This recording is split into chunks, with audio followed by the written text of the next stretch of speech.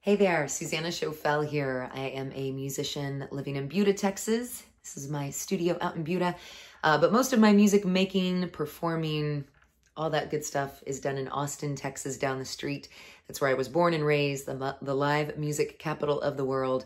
And this September marks the 15th year anniversary of being a smoke-free music city.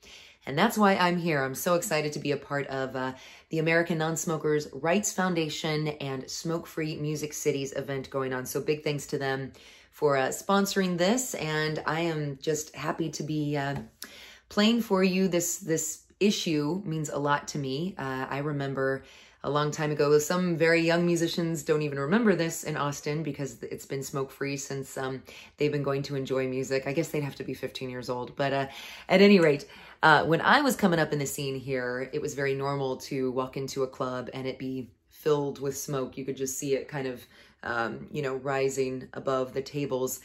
And I hated it. I really did. I, never was a smoker. I have no problem with smokers. That's fine. But I just couldn't stand it being so close to the stage and going into my lungs. And sometimes I would take a breath to sing and get choked up because of the smoke. I had to drink extra water and it just didn't seem fair. It didn't seem right. And, I am just so grateful that I don't have to worry about that anymore when I show up for gigs.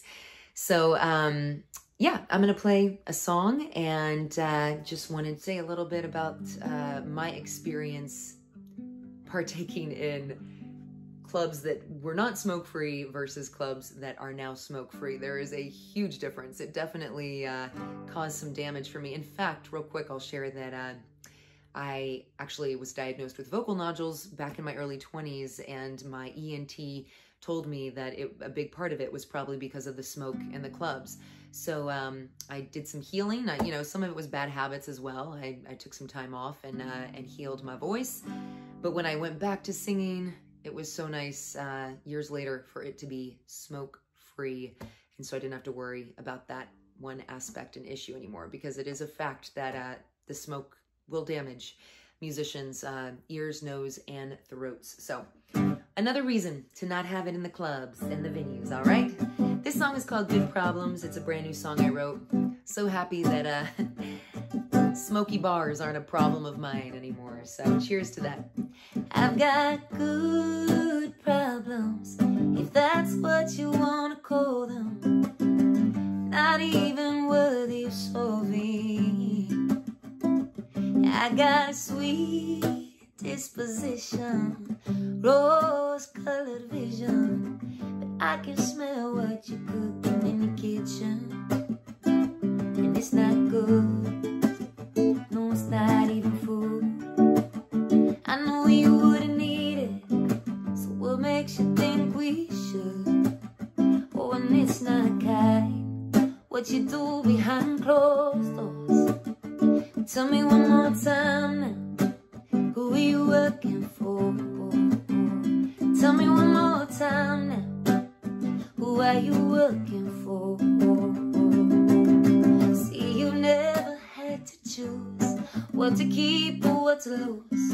Oh no, so I suppose it's no big deal, no big news that you'd ignore all the ones with no means, no big guns to fight for the rights of their daughters and their sons. And it's not good, no, it's just plain rude to not help your brother when you so easily could. It's not kind, what you do behind closed doors. Tell me one more time now, who are you working for? Tell me one more time now, who are you working for? Who are you working for?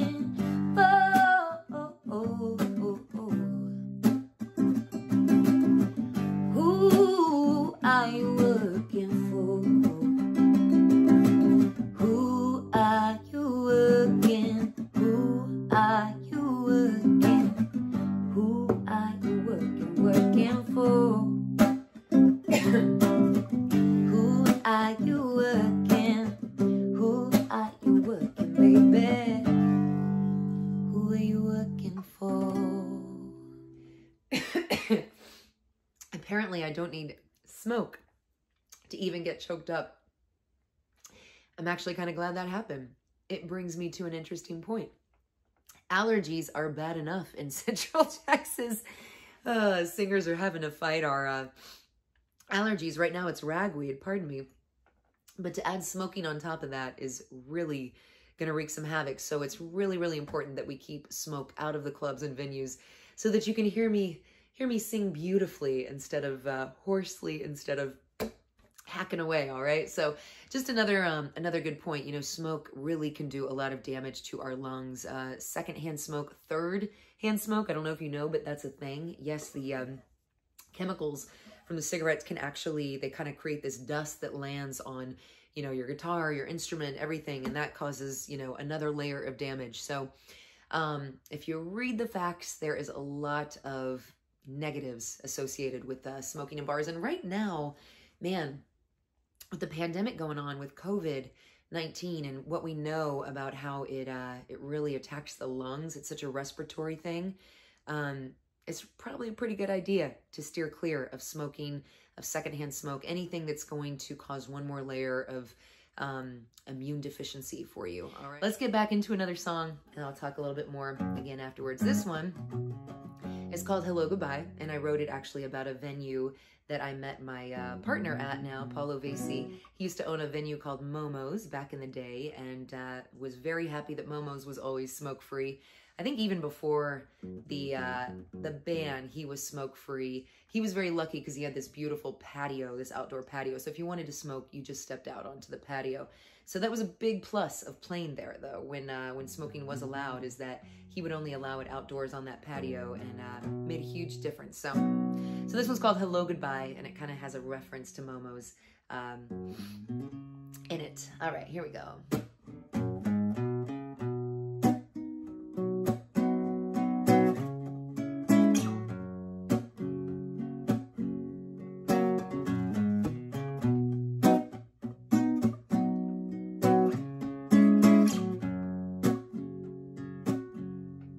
You don't even have to say it, as long as you look deep into my eyes. It's a thought more than a word, like the air beneath a bird keeps flying high. And you never even have to touch me, as long as you get close enough. The heat that's there inside your body, darling, could melt a diamond down to dust. Oh, you are the light I'm trying to find, the sight inside my blind, blind mind. Oh, you are the hello, hello, hello to every goodbye. There was a bar we used to go to, down on the corner of the street. We drink our beer and sip tequila, while our bodies dipped into the beat. And we never even had to start it. We knew there was a fire there all alone, laughing late into the night on a stage of changing lights, even now that it's so gone. Oh, you are the light I'm trying to find, the sight inside my blind, blind mind. Oh, you are the hello, hello, hello to every goodbye. Oh, don't you know you are the light I'm trying to find, the sight inside my blind, blind mind. Oh yeah, you are the hello, hello, hello to every goodbye, my darling. Hello, goodbye, goodbye, hello, goodbye.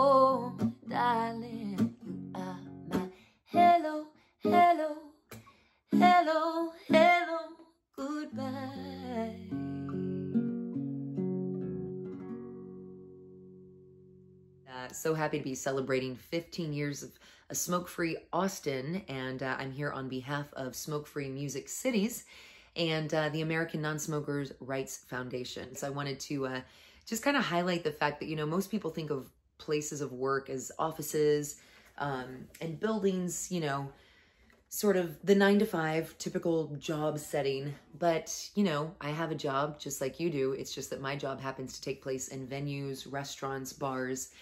It is a place of work, not only for the musicians too. I'm not being selfish here. The bartenders, the staff, the sound person, right? You know, all these people. And then of course the customers who come in, the people who want to partake in this music. That smoke is affecting everybody in that closed door venue, you know, and it's not a good thing. Think of all those people, all those lungs getting infected with secondhand smoke. So another great reason to keep it out of the workplace. It kind of, I feel like it frames it differently when you talk about the music venues being a workplace. It makes it a little bit more respected or respectable because a lot of people associate, you know, venues and musicians with the party scene and this and that. But really, you know, it's how we make our living. And it should be a place that we're able to walk into and do our job safely. And that means not putting that smoke in my lungs, all right? It just hurts me, that's all. Okay, let's get you back into a tune, all right? I wrote this one about a trip to Italy.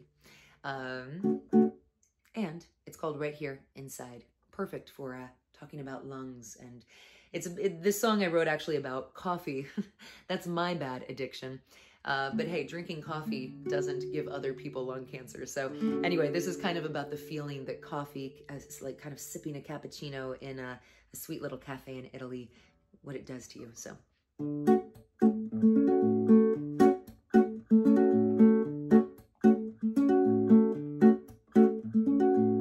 Hold me tightly in your hands and drink me and be my cup. And oh darling, I will pick you up, pick you up. I'll get lost among your streets. You'll be the warm stone beneath my feet. And when, oh, I get lost, you leave me back again. Leave me back again, yeah. Well, I've been running in circles, floating through space, and you gathered me up, darling, and you gave me a place to be.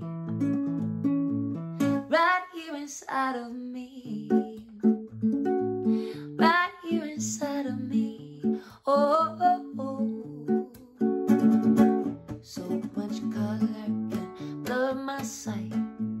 Give me the focus of black and white fine lines. Oh, I need to be defined. Oh, oh, oh. All that red inside my head, it weighed me down, and now I'm feeling dead inside. I need to come alive, come alive. See, now my shutters have opened and my heart is in bloom. 'Cause there's so much light in this room. And suddenly, light here inside of me, light here inside of me. Oh, oh, oh, oh, oh, oh,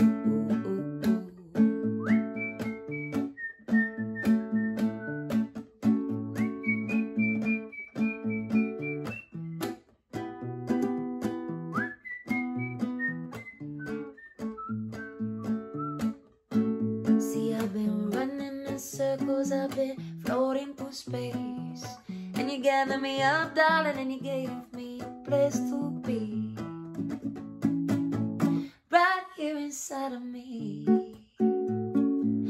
right here inside of me.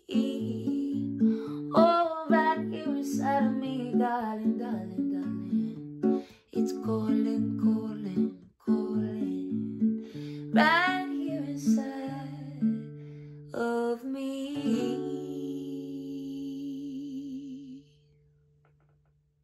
Thank you so much again for tuning in and supporting this This event, thank you to American Non-Smokers' Rights Foundation and Smokefree Music Cities. I am so appreciative of the work you do in helping to keep the venues and bars smoke-free. I think it's important to share that it's not like becoming a smoke-free city has hindered the Austin music scene. Nope. The bars are still packed. People don't care. In fact, if anything, it might have brought more people into the venues. I know lots of people back in the day who couldn't go out and hear live music because of the smoke. It affected their health, and I always felt so sad for them. I remember I had a couple gigs where some of my older friends were just like, sorry, I can't, I want to hear you sing so bad, but I can't go to that venue or I can't go to that bar because it's too smoky and it affects me. So, so I think it's a wonderful thing. It actually, you know, it encourages healthier participation in the music community and creates a healthier music scene and community. All right. So again, this is nothing against smokers. Hey, smoke all you want. Not that it's great for you, but we just, you know, we want our indoors smoke-free. We want to keep them smoke-free. And, you know, I have lots of smoker friends who actually can't stand indoor smoke as well. They like to enjoy a cigarette outdoors in the air. Hey, totally fine, all good. But they themselves don't like to walk into a smoky bar, okay? That makes them feel nasty and gross. And yeah, so this is just saying, hey, let's keep it smoke-free and clean. And yeah, especially right now with the pandemic going on and the COVID, you want to keep those lungs nice and healthy. We want to keep everybody's lungs nice and healthy. So thank you so much for supporting the cause. And yeah, on that note, I'm going to play a song that kind of has a reference to the air that I breathe, the air that lifts my voice out into the world, and because that's very important to me. I want to keep these vocal cords healthy. I want to keep my lungs healthy. This is what I do for a living, and I would so appreciate it if everybody got behind it to support the health of all singers and musicians. All right, and human beings. This one's called Follow.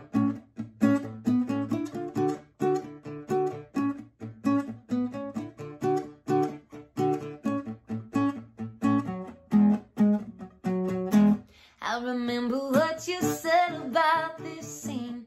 It could eat me alive, and now I know what you mean. But I see it all like a movie screen, and I just follow.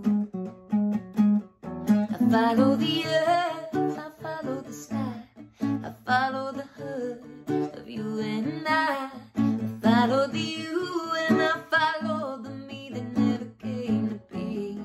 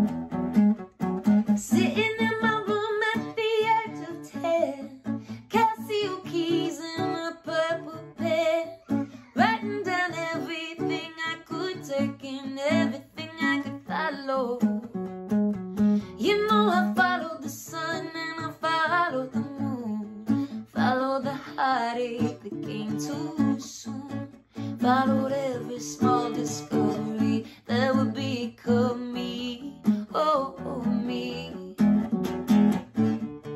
I've been thinking lately, it don't mean anything if I make a fortune from these songs I sing, because the greatest gift is in the weightless lift of the air that I swallow.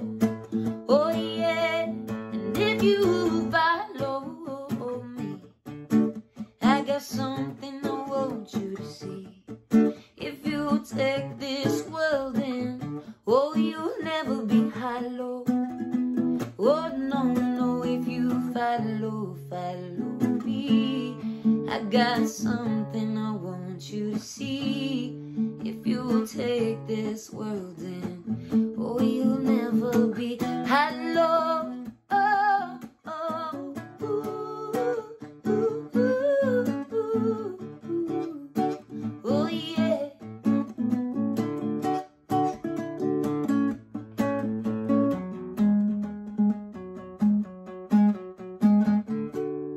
I've been thinking lately, it don't mean anything if I make a fortune from these songs that I sing.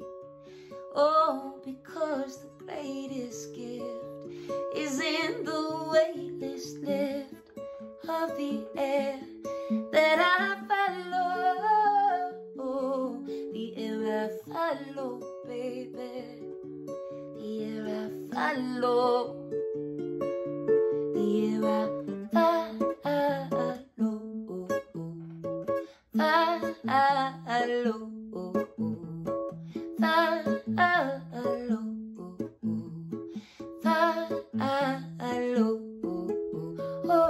Follow. Thank you so much. If we could keep that air that I follow smoke-free, that would be fabulous. Wonderful. Congratulations, Austin, on celebrating 15 years. Back in 2005, we became a smoke-free music city. And big thanks to Smoke-Free Music Cities and the American Non-Smokers' Rights Foundation for all the hard work you're doing for keeping our cities, our music venues smoke-free, all right? Hope everyone's well out there. Be well. Take care. Wear your mask. Stay safe. Suzanna Choffel here signing off. Thanks so much for having me.